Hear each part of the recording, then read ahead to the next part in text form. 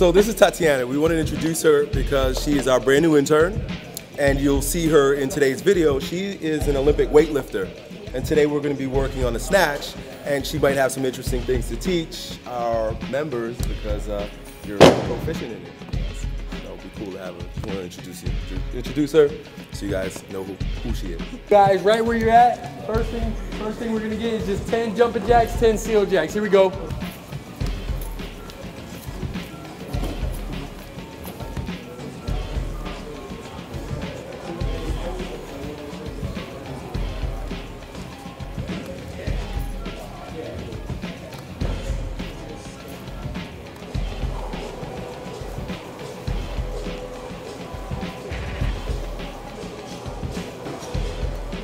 Ready? Let's go. Get loose, guys. Get loose. Here we go.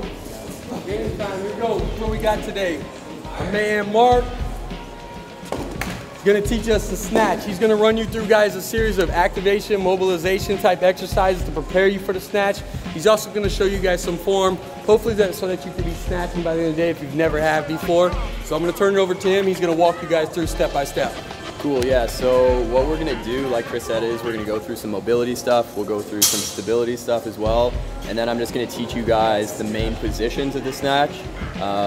It is a really difficult lift to do just because there's so many moving parts, so the first thing to nail down are gonna be your positions. So, first of all, for the mobility drills we're gonna do, what you usually want to hit is going to be your ankles. You want to get your lats and stretch out your overhead position, and then you want to kind of open up your thoracic spine a little bit, just because those are areas that are needed in a really high demand when you do a snatch. So I'm going to get 1, 2, 3. You guys are going to go with Chris, and Chris is going to take you guys through what do you call it? Toe elevated squat. And then the next 3, 1, 2, 3, you guys are gonna come with me on the bands.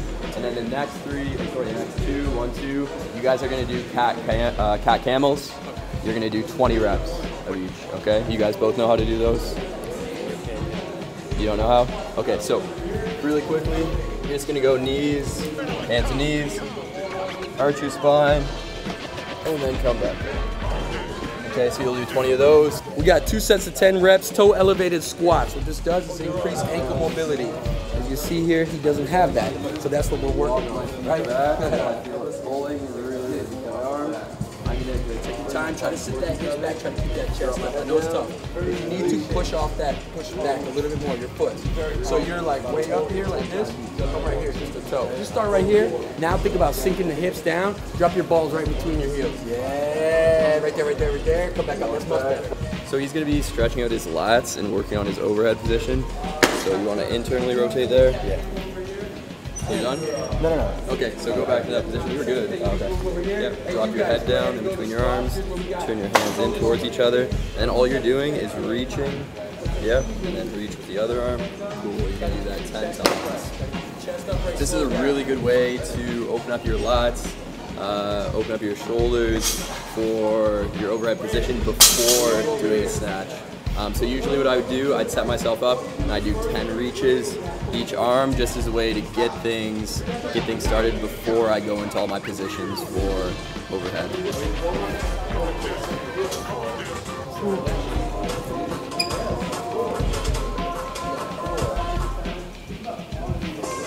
We're gonna run through 3 positions, so this is a really great way before you lift, just to loosen up the ankles, loosen up your hips, get used to that overhead position. So the first place she's gonna start is with the bar close to her knees, squatting down. She's gonna have her elbows pointing back a little bit more. You notice her eyes are up, okay? And she's staying tight here. She's not rounding over and just relaxed in that bottom position. She's really keeping herself nice and tense. So she's gonna spend 5 seconds down there. The next thing she's gonna do is stand all the way up, get the bar over her head, and then hold it there for 5 seconds. Okay, so here what you're trying to do, you're trying to pull that bar apart, keep your shoulders active, you're not just loose again in that position. Pulling that bar apart actively, keeping your shoulders strong, and your head forward through your arms. After this, she's going to squat all the way down, get her stance all set, and same thing, stay tight in this position, pull that bar apart, and hold that for 5 seconds. He's gonna run through that 2 times, all right? 5 seconds each position. You wanna run through it once more really quickly so they can see again? You can go through this back to back. So it's a warm up and it's also kind of activating your shoulders and work on your mobility too. So bottom position is right here, eyes up, elbows back, nice and tight. He's gonna stand all the way up, bar overhead, pulling apart, okay, head through, and then at the very bottom, trying to sit down as low as you can. Good. So one little thing about the overhead squat portion, guys, it's not like you're doing a back squat where you're gonna sit your hips back first. The first movement to start your overhead squat is gonna be your knees breaking, and your balls are basically gonna drop right between your feet, okay? So I'm not here sitting back, I'm here breaking at the knees and dropping straight down, okay? So there should be a barbell at each station. Grab one and let's get started. The grip is just wide enough so it's across your waistband. Yeah, always double check, especially when you're brand new, make sure it's right across. So you want to be locked here, it's right across your waistband. Even when you start just for you right now, just because your shoulders, let's pull those elbows out as you do it. So look, you want to turn them out. So I want to see those every single time. You want to hold it like that. So you're drawing your shoulder blades back a little bit, all right? A little bit different than when we start pulling, but I want you this for the stability position. So go ahead and 5 seconds down on the ground. Here we go. Good, so like I say, keep the elbows high, get the elbows higher, like this. Boom, yeah. Now keep your chest upright, like you have a hook underneath your sternum. Keep that back flat, yeah, perfect. Try to drop the hips, good. Try to keep your heels on the ground now. Try to drive your heels to the ground, heels to the ground, heels to the ground, heels to the ground. This one too, especially this one, Good, now let's come back up overhead, good.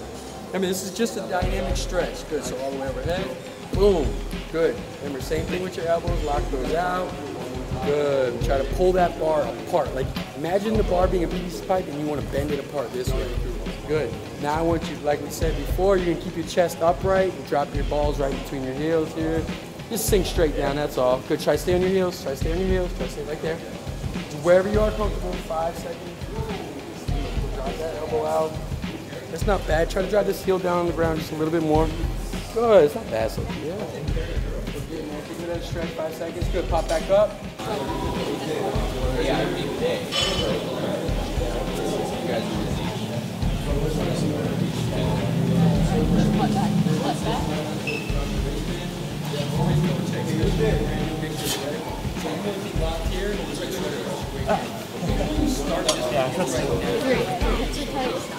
Yeah. Okay. There's stretches for it. I promise. Okay, this is cool stuff. You want to get that camera? Yeah, the top of it right here. Just sit on it. About 30 seconds. Do that to both He had a sides. shitty ass snatch. He's gonna mobilize him to help. Your hand to it. Feel that? Yeah. Okay guys, so And then go back to it. Come on. Just gonna keep your lumbar spot. Yeah. Okay. You're trying to like flip it behind you. Push through your heels. You're coming Okay. every single time in that position. Good, go back down. Stay on them. Two more. Down, stay on that thing. Start all the way right. Everything else follows. My hair is after that happens. So, elbows straight. Widen your grip. This comes up. Push up. Head forward. Go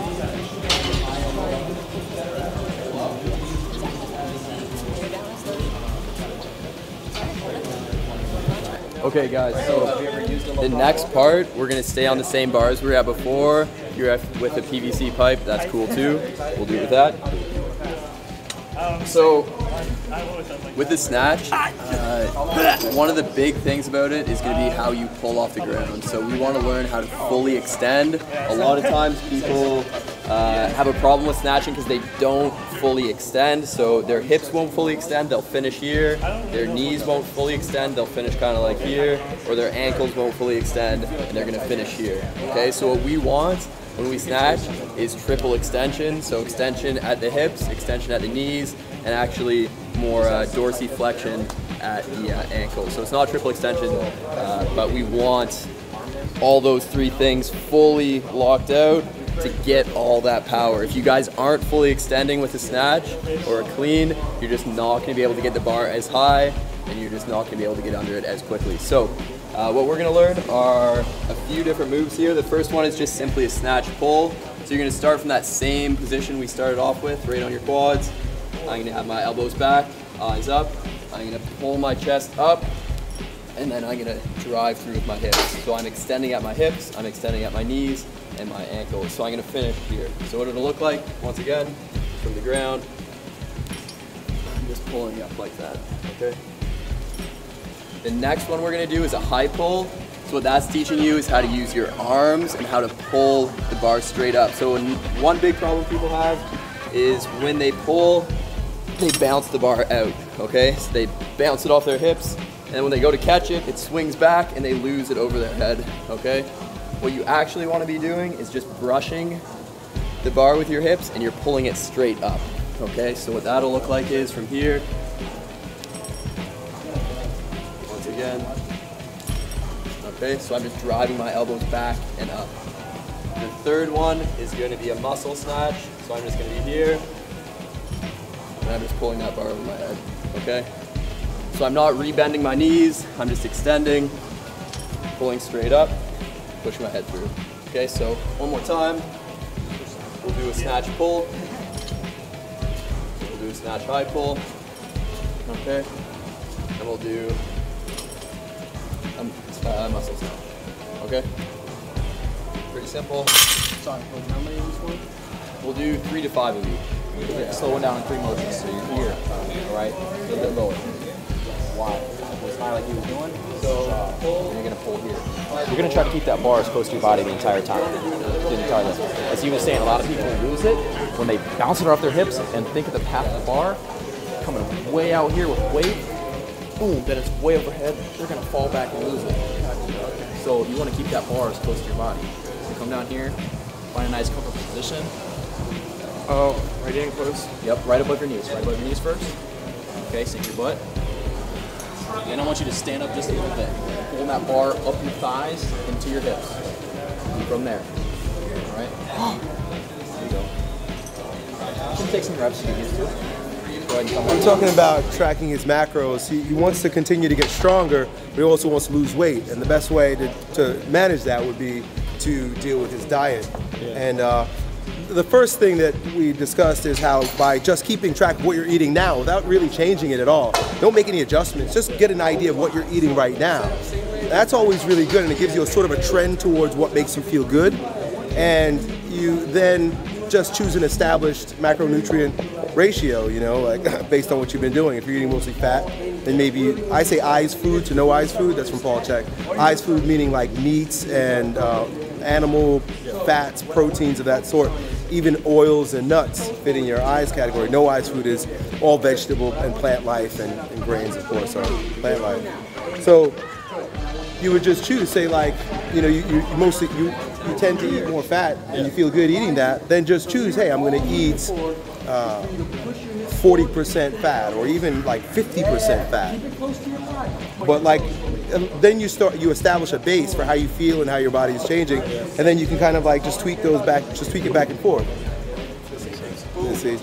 So that would be the most difficult, but of course most challenging, but of course most efficient way for you to continue to drop weight. It doesn't have to be too complicated. Just track what you're doing, choose something, see what kind of results you get, choose something else. His overhead position is great. His movements they're coming along. Like you can tell he's practiced this before. You can see his back stays nice and flat. And when he does get it overhead, everything is lined up really well. So the prerequisites for snatching, you really shouldn't just go into the gym and try and learn how to snatch right away without knowing how to overhead squat well. So this guy has a great position in his overhead squat. He can hold it with confidence and strength in the bottom position. If you can do that, if you can get to a good start position, and if you can find your power position for a snatch, then I would say start learning. But before you do that, nail down your overhead squat technique, work on your mobility so you can get into a good start position and learn your power position, and then everything else will kind of follow along. So Kurt has never done a snatch before, and this is what we got him to do today. It's by no means perfect, but it is it's pretty good. Yeah, it's not bad. So eyes up. Yep.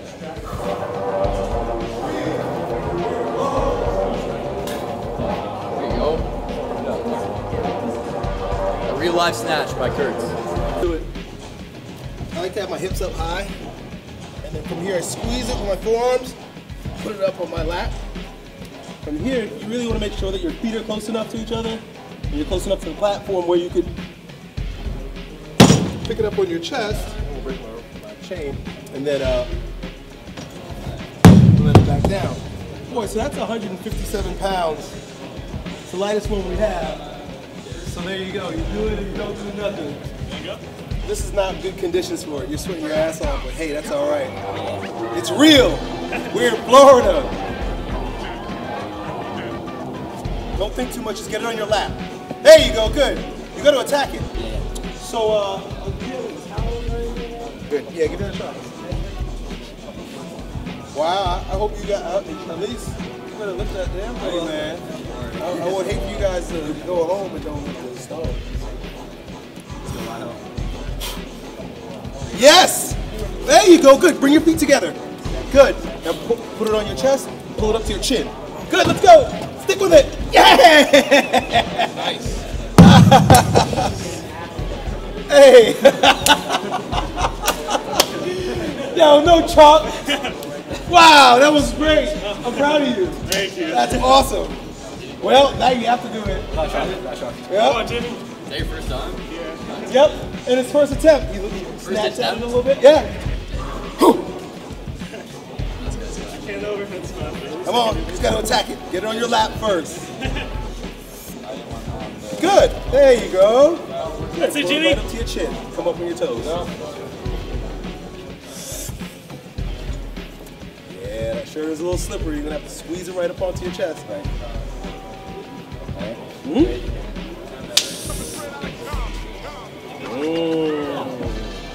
gotta get it right on the top of your chest. You gotta hold it there. Squeeze it there into your chest. That shirt's I'll get it.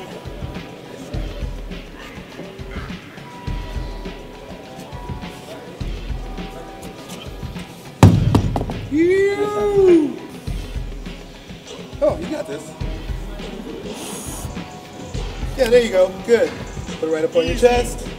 Good. Hands in front of it. Yep, squeeze it to your chest. Pull it right up to your chin, just like that. Hands on it? Or? Yep, just like that. You're fine. Gotta get it on your chest. You gotta squeeze it onto your chest. Yes. There we go. Hey, very good. Very good. Wow, man, that took quite a bit from you.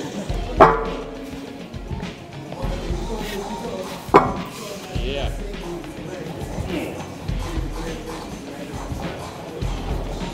Yeah. Got it through. Ooh. Nice.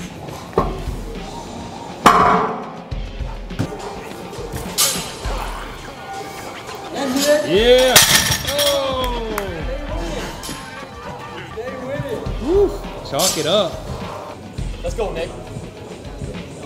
Big breath. Heels to the floor. Get up. All the way. Lock out. Come on. Ooh. This is Nick. He's one of my online clients for the coaching program. It's really cool. He came down to work with us. And he's strong enough to get it off the floor, but he's not strong enough to lock out fully. So what we've got to do is just work that top range of motion with some block pulls. I just happen to use an axle bar with mine, so I didn't have to use straps anymore.